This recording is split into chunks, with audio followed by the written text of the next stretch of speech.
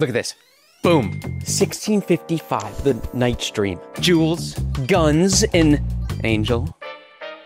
Next, 1557, Jacob's Dream. So many stairs and more angels keeping themselves modest. This was my favorite. 1764, woman having a nightmare. That's sick. Okay, so we, as a species, have been putting dreams to canvas for like a bajillion years. And every single night, all 8 billion of us humans on this planet enter this bizarre state where we become temporarily paralyzed, hallucinate for hours, and then wake up with almost no memory of what happened. So after thousands of years of artists and humans asking, why do we dream? Yeah, we really have no clue. But we do have some good guesses. So today we're diving into the strangest, most mind-bending mystery your brain creates every night. Let's get smart about this nonsense. All right, to understand how bizarre dreaming really is, I want us to figure out how we discovered it was even happening in the first place. It's 1952, University of Chicago, the sleep lab. We've got these researchers with a weird idea. What if we watch people sleep? Watch people sleep? Like, really watch them? Jerry, that's creepy. No, it's for science. We'll hook wires to their heads. This was novel, so they start monitoring people's brains while they sleep. Now, most of the night, the brain activity was pretty chill. But then something crazy happens. What the? The brain activity looks like they're awake. And look at its eyes, they're going nuts. Wake up! Wake up! Wake up! Whoa, I was just having this crazy dream about riding a unicycle through a spaghetti tornado while FDR judged a pie eating contest. Every single time researchers wake someone during this phase of sleep, their subjects report vivid, detailed dreams. And boom, REM sleep was discovered. Rapid eye movement. The stage of sleep where your brain goes absolutely bonkers for like 2 hours every night. Pause. Before we get into why we dream, I need you to understand just how insane dreaming actually is. It might be the weirdest thing humans do. Look, every night your brain does this. Paralyzes your entire body so you don't act anything out. Creates vivid, photorealistic hallucinations, starring people you know, but you can't see their faces. Removes all logic. So out of nowhere, you're flying and making out with a talking dog. Then erases most of the memory. 85% of dreams are forgotten within 10 minutes.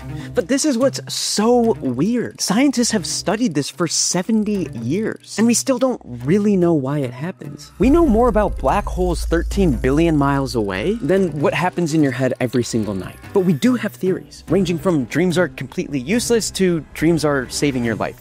Let's dive in. All right, so scientists have split into camps about what dreams actually do, and it's a full-on academic war.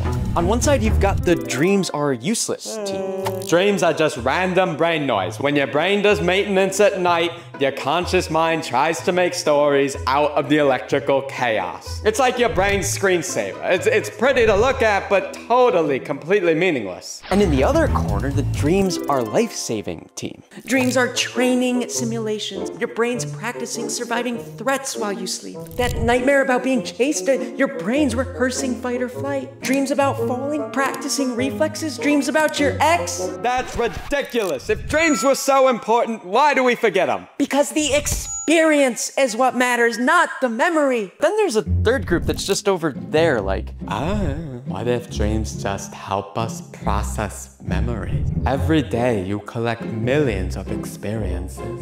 Dreams help your brain decide what to keep and what to throw away. Random noise! Threat simulation! Memories. Guys, what if you're all right? Dreams do all of this stuff. Because some of the evidence for dreams being important is just too weird to ignore. This guy, Auguste Kekulé, I don't know if that's how you pronounce it, but he discovered the structure of benzene, one of the most important molecules in chemistry. How? Well, he dreamed of a snake biting its own tail and realized that's how benzene's shaped. The Beatles song Yesterday? Yesterday, all my troubles seem so far.